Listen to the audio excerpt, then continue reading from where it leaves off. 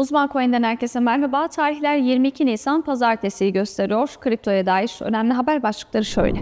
Kriptoda yeni haftaya girildi. Bu hafta gözler Tesla'nın bilanço açıklamasında olacak. Elon Musk'ın CEO'su olduğu elektrikli araç devinin Bitcoin satışı yapıp yapmadığı Salı günü belli olacak.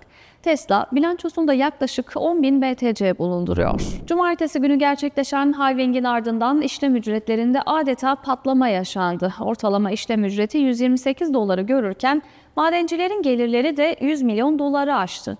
Bu gelirin %75'inden fazlasını ise işlem ücretleri oluşturdu. Bu duruma halving'le beraber piyasaya sürülen ve Bitcoin'de token çıkarmaya imkan veren Runes protokolü neden oldu. Kripto varlık yönetimi şirketi Bitwise'ın CEO'su Hunter Horsley, Bitcoin ETF'lerine olan ilginin artarak süreceğini söyledi.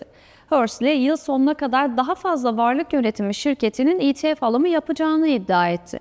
Bitwise CEO'su, 2024'ün sonuna gelindiğinde insanlar kaç varlık yönetimi şirketinin Bitcoin ETF'ine yatırım yaptığını görünce şaşkına dönecekler dedi.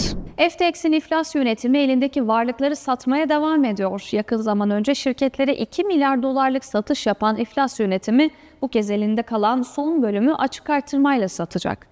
FTX'in açık artırma yolunu seçmesinin sebebi olarak borsanın elindeki tokenların her satışta büyük ilgi toplaması gösterildi. Ayrıca ilgi yine büyük olursa borsa normalde elde edeceğinden çok daha büyük bir gelir sağlayabilir. Öte yandan sol tokenların yine belli bir süre kilitli kalmasına da kesin gözüyle bakılıyor.